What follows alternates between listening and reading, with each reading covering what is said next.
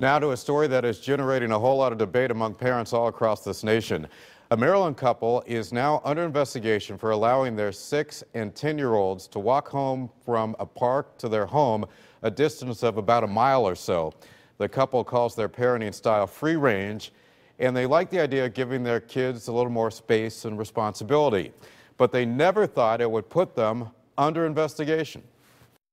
It's shocking, it's hurtful, it's traumatic. It never would have occurred to me that I could get caught up in something like this. It's just the way most of the adults watching right now are raised. Your parent says, hey, go play outside, come back before dinner. It's not any sort of radical idea.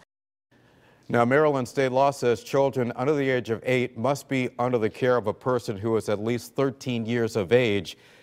The case has been closed. No criminal charges have been filed, but Child Protective Services in Maryland will keep a file on that family for at least 5 years.